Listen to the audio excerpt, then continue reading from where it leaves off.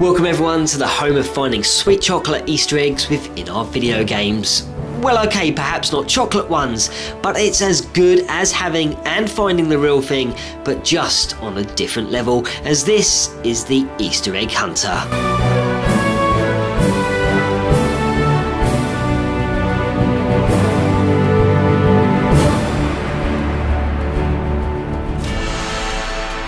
Number 10. Unsurprisingly and incredibly tucked away like many of Halo's Easter eggs was the ability to take control and command a pelican during Mission 8's New Alexandria amongst Halo Reach's campaign on a difficulty of normal or higher. To start off with, you had to take down the 3 jammers at 3 different locations, including the hospital where a jetpack must be collected. 2, after taking down the 3rd jammer, you then had to head back towards Club Herrera to in fact the building opposite, where lurking on the roof of a small cove was a switch which needed to be activated. You then had to fly your Falcon through a particular building which contained an oval loop shape, where upon doing so your vehicle would be morphed into a pelican. Number 9.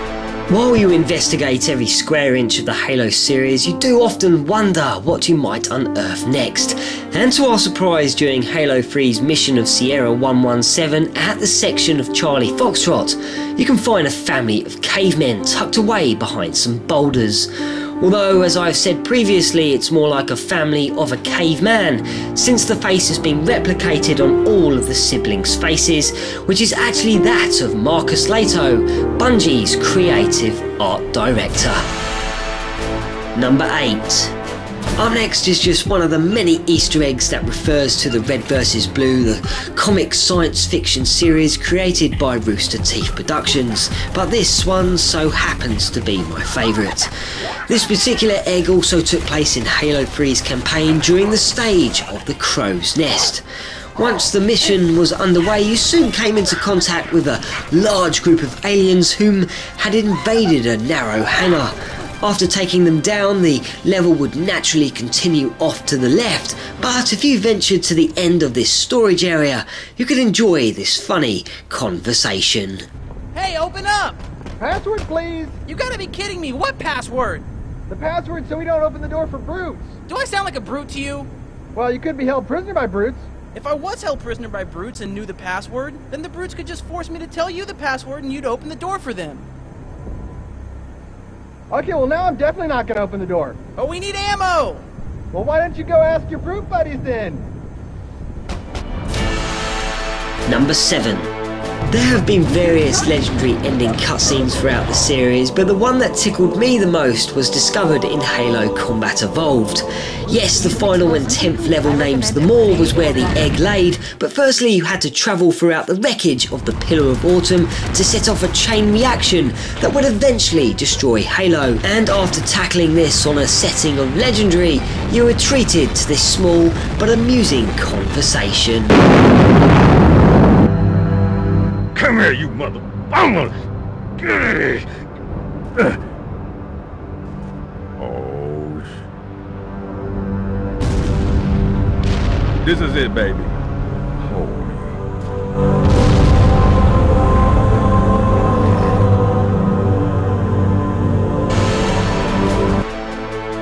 Number 6. Next we travel on to Halo 2 for a nice friendly game of football. Yes, that's right, a football could be found within the level of Metropolis, and there were several methods on offer to achieving this. The one I used meant you had to gather a skull that lay in the mission of the quarantine zone.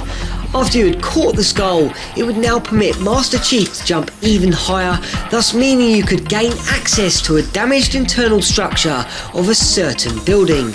Once you had conquered the structure, you would then find yourself a football tucked away in the shadows, just waiting there to be tossed off the edge of the building so you could kick it all over the place by yourself, or if a friend was available you could set up your very own match. Number 5. At number 5 is what I have decided to nickname the Tale of the Three Grunts, as included and enclosed within Halo Combat Evolved, Halo 2 and finally Halo 3, Bungie hid away 3 different Easter egg grunts. The first of which being known as the Thirsty Grunt, located on the final level of Halo, and then there was the Cowardly Grunt cowering in the corner during Halo 2 stage of Uprising, and what is known as the Final Grunt, well, he was located on the final mission of Halo 3. My best loved grunt though of them all would have to be the Thirsty Grunt.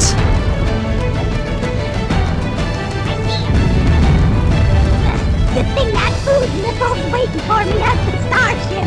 Cause man, if I worked up a big crunchy thirst. Number 4. One of the toughest and most complex secrets to be unlocked is stored in Halo Combat Evolved, and it's crazy to think that this was even found.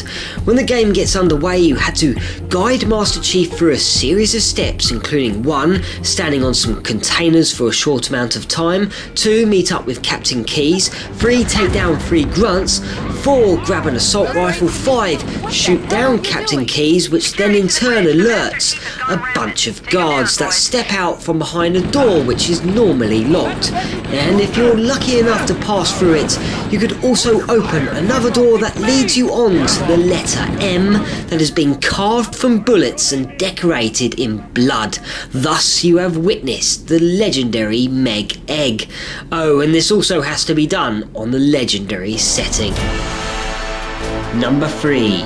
Sometimes Easter eggs are just a case of observing something, and they have the ability to wow, thrill and interest you, and sometimes Easter eggs come to life and become incredible activities. So what might I be referring to here? Well, welcome to Reach Racer. Reach Racer is an Easter egg from Halo Reach and is unlocked by hitting 2 hidden switches that need to be hit at the exact same time by using a second player. Upon doing so, Reach Racer is born, allowing 2 players or more to race each other on a course that finishes at the Sword Base. Number 2. Possibly one of the most elaborate and extensive Easter eggs I have ever seen in a video game, features on Halo Reach's level of the package and would be known as the Tribute Room. As Bungie was saying farewell to their beloved series, one of their final hurrahs would be a room that was littered in shoutouts and Easter eggs new and old, including Bungie's 7-step world domination plan. To gaze upon all of this treasure required having to take on this mission on a legendary setting where you defend Halsey's lab from the Covenant forces. After completing that objective, you then needed to locate a rather hidden switch that practically lay out of bounds on the map, making it rather difficult to activate, but after pressing it you could progress onto this amazing feature. Number 1.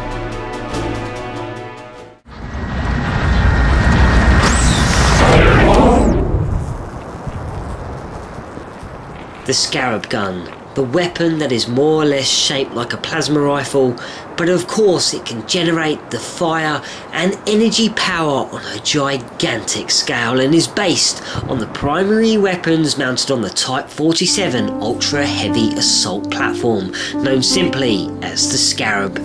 Grabbing one of these weapons for yourself could be conquered in one or 2 ways, and the way I took to the task was to carefully lure and hijack a Banshee, which required patience and a good hour or so of your time, but boy was it worth the wait. And with that, I will leave you with some footage of this godly weapon and my number 1 Halo Easter egg, as this is the Easter Egg Hunter cracking out.